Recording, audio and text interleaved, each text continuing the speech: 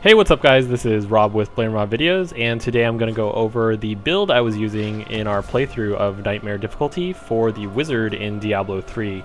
So this video actually comes as a response to a message that one of the viewers sent me on our channel, and they were basically asking me about arcane power and how I manage my arcane power, because whenever they play their Wizard at the time, they felt like they were running out of arcane power too quickly.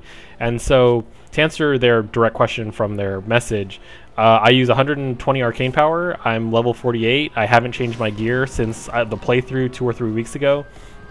And you know, the reason I want to show you my build is because I think it will help better answer the question of arcane power and how I manage my arcane power.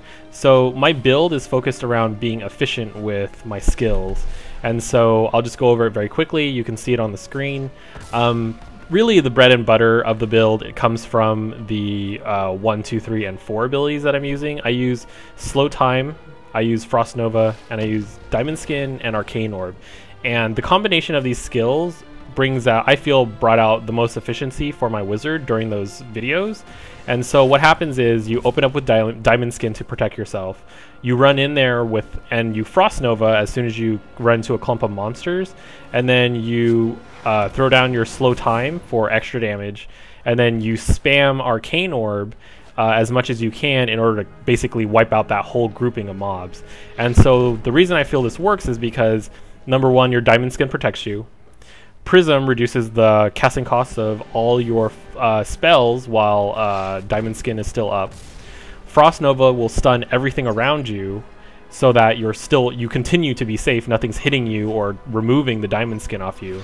You throw down Slow Time for more damage, 20% extra damage to all those mobs.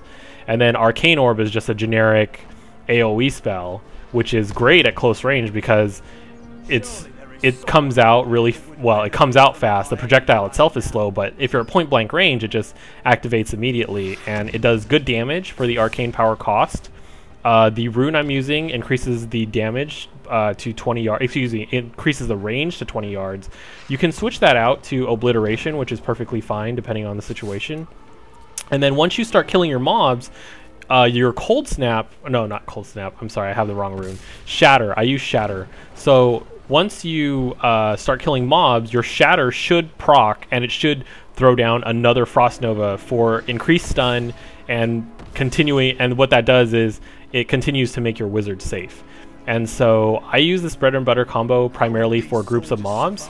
To deal with single targets, I use Magic Missile and Ray of Frost. Magic Missile is really good. It's a generic long, it comes out fast, it costs no arcane power, does decent damage. You can increase the damage with Charge Blast. You can also use Attunement to recover your arcane power, not bad choices.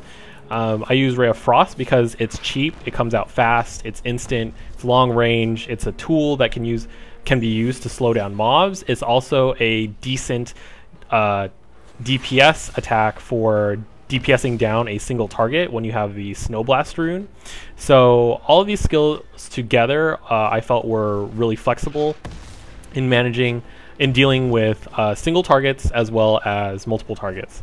The passive skills help to support that. So I have Evocation, and what that will do is it reduces the cooldown for your Diamond Skin so you can be safe more often, reduces the cooldown for your Frost Nova so you can AoE stun more often and keep you and your party members safe, and also yeah, just keep you safe while you cast your Slow Time and Arcane Orb. And it also reduces the cooldown of your Slow Time because your Slow Time has a much longer cooldown than the rest of your skills. It has a 20-second cooldown as opposed to you know, these are like 10 or 15 seconds, and it's noticeable when you're playing. Like, your Diamond Skin and Frost Nova will be up, but then your Slow Time won't be up. So Evocation really helps out a lot. Astral Presence increases your arcane power by 20, as well as regeneration by 2. Also very good because this allows you to spam more instances of Arcane Orb, as well as just overall allow you to cast more spells more often without running out of arcane power. Cold-Blooded is selected as the last passive skill because you have a lot of opportunity to have frozen opponents and do more damage. So obviously Frost Nova freezes enemies, and obviously Ray of Frost does frost damage, but the beautiful thing about having Cold-Blooded is that it doesn't matter what the damage type of the skill you're currently using is. All that matters is that the enemy is chilled and frozen. So your Frost Nova is going to freeze all of the targets around you, but your Arcane Orb is actually going to be doing more damage because those targets are frozen. And that's another reason I like this build, is because of just the synergy and flexibility of this build. In addition, I like this build because it's simple. There's not a whole lot going on here that's overly complicated, so a new player to Diablo 3 could pick up this build and run with it hopefully fairly easily, which is why I like this build. Again, I'm not saying it's the best build. I really don't think it is. My brothers have shown me that there are way better builds. They go for pure DPS. They really stack. Oh man, there's so many skills here that will stack your damage. Like, I don't think my brother gets Glass Cannon. I forget what they stack, but I know I think there's the, let me see here if I can just look for it. There's the one where you power your sword. Magic Weapon is one. I think the Familiar also increases your weapon damage. And basically what they do, and then they summon a pet. They summon the Hydra that comes out of ground, and then I think they use Disintegrate or maybe Blizzard or something. So they use the Hydra with AoE damage, which is also very viable. So in any case, this is my build. I'll go ahead and show you a couple of quick examples of this build using the bread and butter combo. I'm playing on Nightmare difficulty currently on Act 3, so hopefully we'll get some chances to show you that bread and butter combo. And so here's a decent group. It's only a group of 4, but you run in with Diamond Skin. Oops, I messed up. So I will probably edit that out. But let's see if I can do this. So I'll clear these basic mobs first. The other thing is that my brothers really play the auction house, so they're really geared. And so even at level 30, they're doing massive amounts of damage. So they don't need a flexible, thought-out utility build like this. They can just run in there and throw down their Disintegrates and not have to worry about anything. And so that's just your basic combo. Took out that whole grouping of mobs. I'm actually kind of wondering, I should really increase my damage. But actually, maybe that's actually okay, because this is a good example of how even though I don't have high damage or high damage on my attributes, it still does relatively good against these mobs. And so you saw there, just that single mob got DPS down from the Ray of Frost. And so actually, why don't I show you what gear I'm using, just so you can see it. So like, see, I don't even have a socket in this thing. I have Vitality. I don't even have Intelligence. I don't even know why I have Vitality. I think whatever. I have Vitality for some stupid reason on that. I have Vitality. Why do I have Vitality? I don't even have high Intelligence. My Intelligence is 630.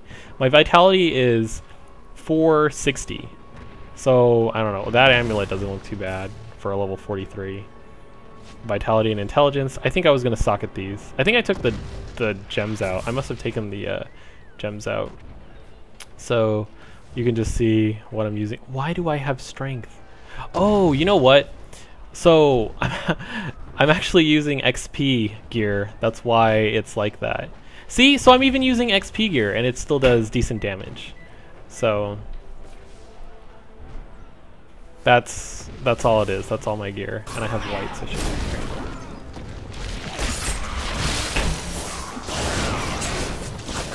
be. See there, they just all instantly die.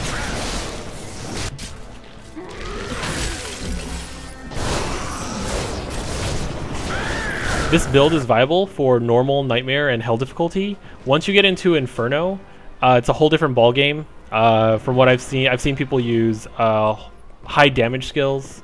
You don't really go in there as much as a wizard like I was doing with the Diamond Skin and Frost Nova combo. I see people using Teleport, that's really required. But basically the wizard skills on Inferno difficulty are a lot more different than they are for normal, Nightmare, and Hell. So I just want to throw that out there. Alright, thanks guys, thanks for watching.